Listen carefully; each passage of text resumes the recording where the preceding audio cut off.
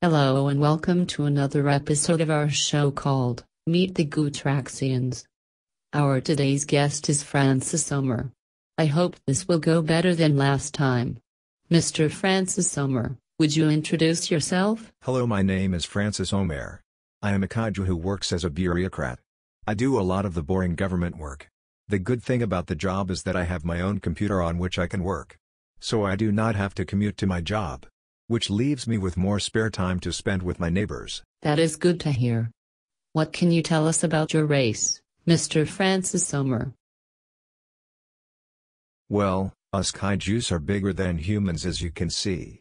Gootraxians in general need to eat less than humans, but we are carnivores. We also easily die in low temperatures. This is due to our bodies becoming entirely solid and we die as a result.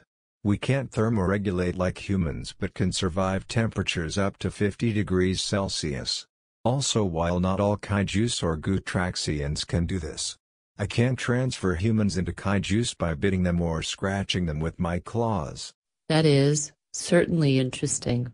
Regarding the transformation, how does that work? Transformation works by getting injection of assimilative goo into the bloodstream by bites, scratches or by other means.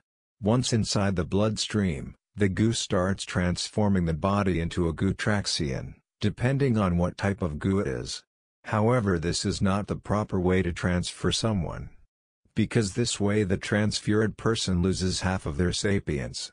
The proper way to do is to put a person into a chamber and have the chamber with naked person inside it, flooded with assimilative goo for a day.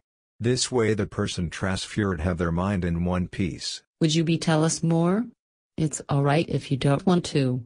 No, I will not tell you more. However, I think my neighbor Jody Ulotl will be able to tell you more.